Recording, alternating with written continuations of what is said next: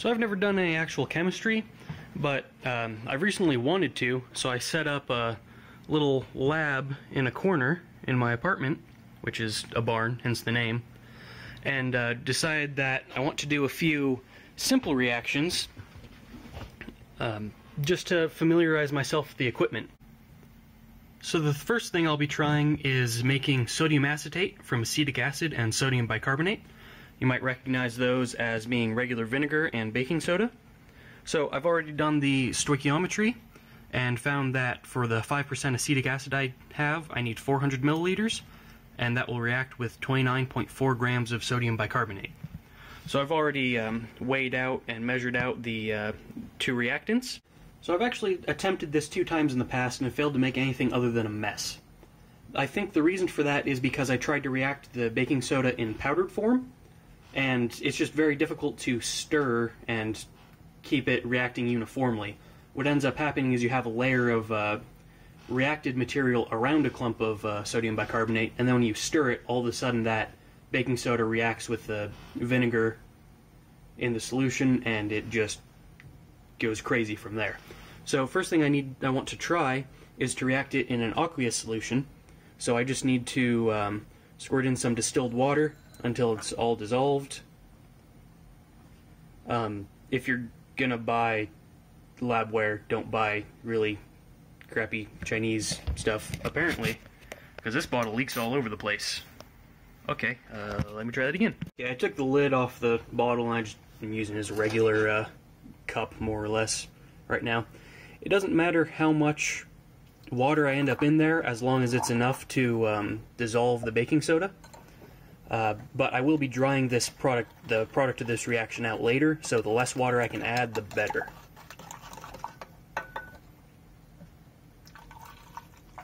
You know, simply because it's easier to dry water that was never added in the first place.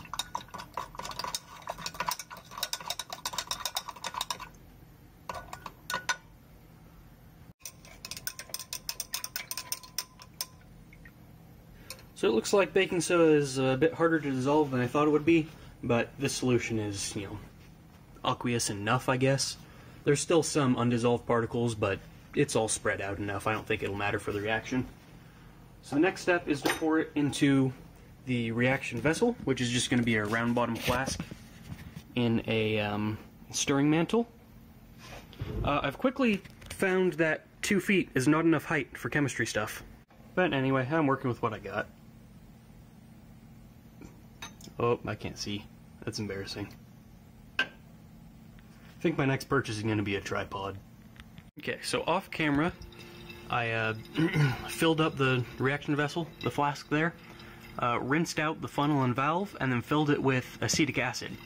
So now I'm going to start the reaction, stirring set to high, and hopefully I can avoid making a massive mess like the other times. So it looks like the reaction is controllable in this case. The last couple times I got pretty much no reaction, and then it all just suddenly splooted out of the neck of the flask. Proof is that the reaction is happening. If I plug up one port, you can see the CO2 gas going and bubbling up through the vinegar. Share a note that I'm able to add the vinegar much more rapidly than I was in any of the previous attempts, and the reaction is still very controllable. So this part of the process is actually going together pretty swimmingly. There you can see it'll last a little bit, and then we'll be able to move on to the next step. Okay, so this is the setup for the dehydration of the sodium acetate. I have my heating mantle going and stirring. Stirring's kind of unnecessary, but I just like the swooshing. And that'll go up into a splashback arrestor, I think they're called. But when you're pulling a vacuum and boiling a liquid, the bubbles end up very large because it doesn't take very much gas, and when they splash, they make a mess, and you can end up with it in your condenser, and it'll ruin your whole batch. I have a thermometer adapter. I filled it with a little bit of water, and I actually have it hooked up to the temperature probe for my hot plate.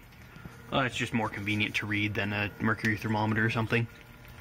And that goes up here to my condenser, which is very barely not touching the light bulb. The blue hose is the output to the condenser, and the purple is the intake back to the water chiller, which is this machine right here. I got this off of eBay. It doesn't actually cool the water below room temperature, it just holds it as close to room temperature as possible. So I'm going to turn that on.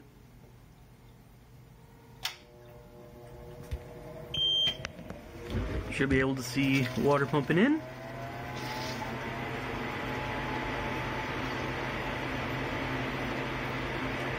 And that'll allow the gas to condense,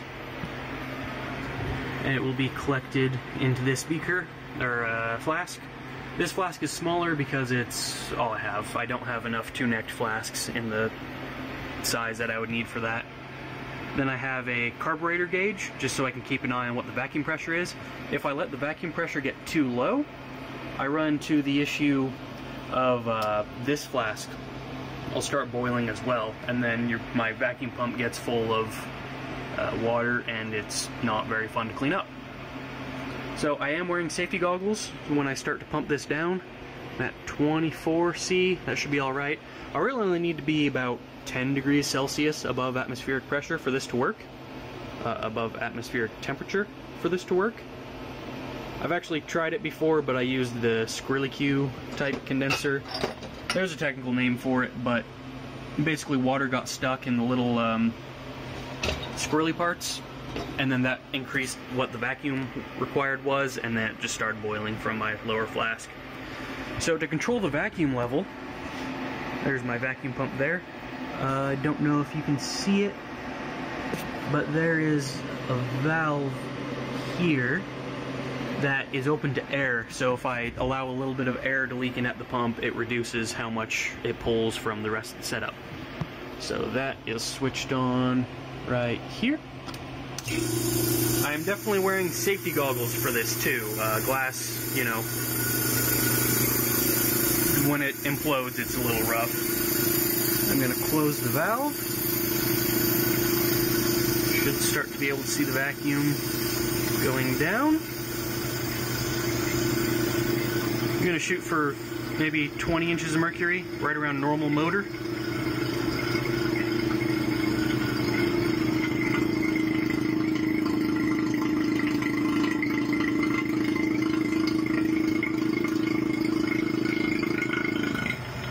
I left the oil cap off the vacuum pump. That's not a great thing to do.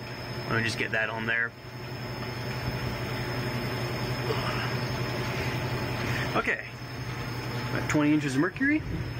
You can start to see some boiling. I did turn the stirring off for this, and that's happening at just 30°C. So in a bit, once I have vapor coming over and all that, I will show it to you more. One thing I may have to do is, since it's only a 10°C difference in temperature, I may have to insulate this part of the column so it doesn't all just condense and fall back into the beaker flask. Okay, I guess that's it for now. I'll start recording again when something interesting happens. Alright, vigorous bubbling is occurring. One thing I didn't mention that's pretty important is the temperature in the heating mantle is controlled solely by how hard of a vacuum I'm pulling. Because it'll just keep heating and heating and heating, and the only way the heat gets out is by being drawn off in that boiling vapor. And it looks like in the condenser, you can start to see droplets forming, and they're coming over.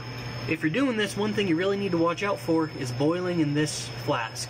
It shouldn't happen too much if you set it up right, but just make sure that your vacuum does not get too low, or your fluid get too cold in this reservoir. What I forgot to show is that the water is just room temperature, 21°C in this case, and I'm at about 35.9°C in the heating mantle. And this is still just starting off. I believe I've already mentioned I'm wearing safety glasses, but you should definitely wear safety glasses if you're doing this. So I can see splashing in this reservoir, and that shimmering, I believe, is where the water's warming up when it touches the glass and boiling from the bottom up. So I can feel that the glass is quite warm, but the condenser is quite cool. So I'm going to set up a little water bath for this flask just to keep as much water out of my pump as possible. Temperature's up to 37.3 right now, and 21.8 or so on the cooling water. That's about how it seems like it's going to stay. Temperatures haven't been climbing too wildly yet, so I'm just going to set up probably just tap water bath. I don't actually have any ice right now, so it'll be good enough. So my water bath turned out pretty hokey. I don't really have a good way to do that, so I'm thinking one of my next projects will be building a nice little recirculating water bath that hooks up in line with the condenser, probably before the condenser. That way you can just keep your product cool. Because I think I'm going to do a lot of vacuum distillations. It's just so much easier and takes way less energy. Like, this is only a 300 watt hot plate, or a heating mantle. It's maybe 100 degrees Fahrenheit, and it's boiling vigorously. And the vacuum pump itself is not pumping any gas unless the receiving side gets too hot. I didn't think of this first, but I removed the ring stand and replaced the paper plate with a beaker, and that seems to be working much better. You can see how much vapor has collected. It's been probably 20 minutes of this going, which it is pretty slow, but given I'm only putting in 300 watts to boiling off almost a liter of water, it's respectable. I have checked the back of my vacuum pump, and I'm not getting any water in the oil sight glass, so that's always a plus. Just a quick update, we're at 23 inches of mercury, 41.3 C in the heating mantle, and 23.8 on the cooling water.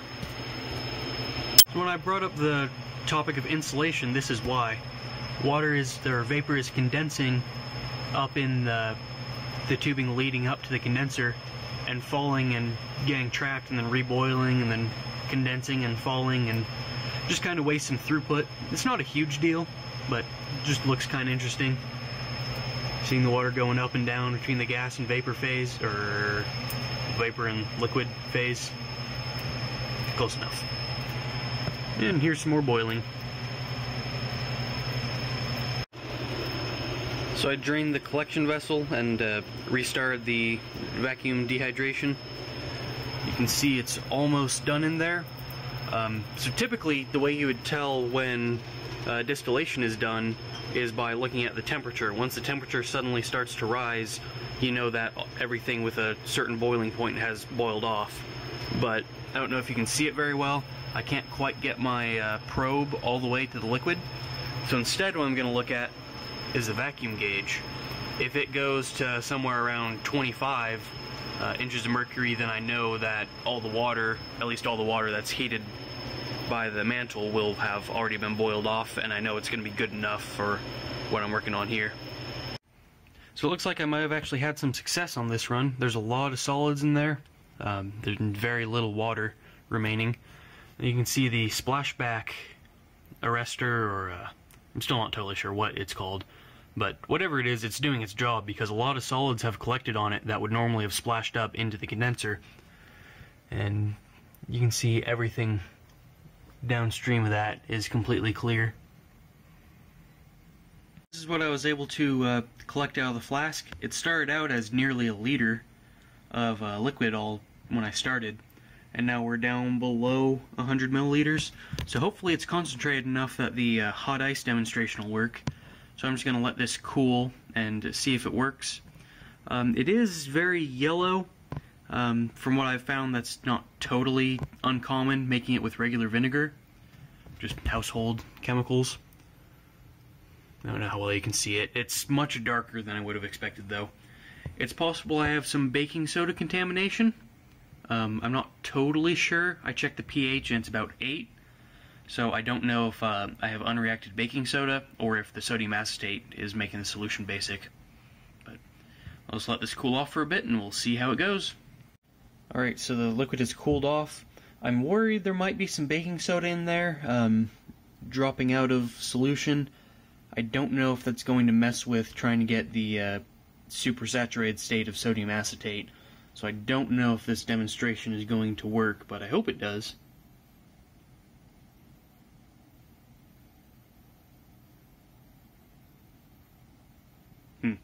This is a weird, thick liquid.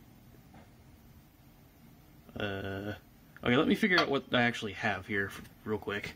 Well, this is kind of exciting. So I was thinking that I would try to freeze it to get everything out of suspension, or just chill it a lot in the freezer, and then put it in a centrifuge and try and separate it out. But as soon as I poured it into the plastic test tubes, it all froze, or did the hot ice thing. It all crystallized, and it is noticeably warm. It was actually cooled in my refrigerator, and the whole beaker has completely solidified. So looks like this works. I may have just made the stupid mistake of pouring it onto a clean surface and not giving it any way to crystallize. So I'm going to heat this back up. I don't know exactly how hot it has to get for the water to be reabsorbed into the crystal structure and become a liquid, but I'll give it another go on this demo, and maybe I don't have baking soda contamination. I kind of broke the fundamental rule of chemistry, which is don't lick the science, and found out it does taste a lot like baking soda, but there's definitely something else in there. In this case, I have new glassware, and everything I put in is food grade, meant to be eaten, so not too concerned. But yeah, don't do what I did. So it's still a bit warm from reheating, but I think I've actually dehydrated it more than it needed to be. So now that it has some crystals in there, it's really wanting to form more of them. So let's see if it works this time, or if I need to cool it down a bit more.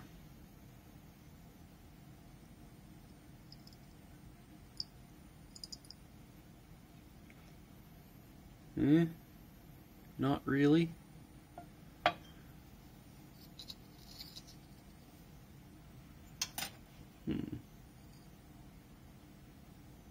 I'm going to put it in the fridge and try again. I just didn't want the whole beaker to solidify in the fridge. So this is definitely beyond the point of supersaturated and full of impurities. So it's pretty difficult to find the sweet spot where it will crystallize but doesn't already. It might have already crystallized on me. You can sorta... Of course I can get it to work off camera, but not on camera.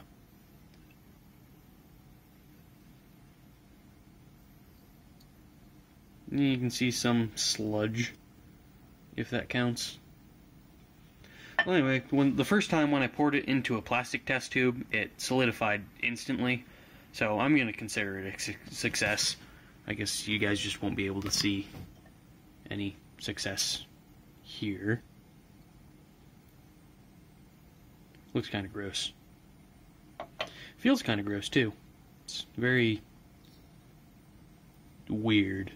I don't know how to describe it, but I don't like it.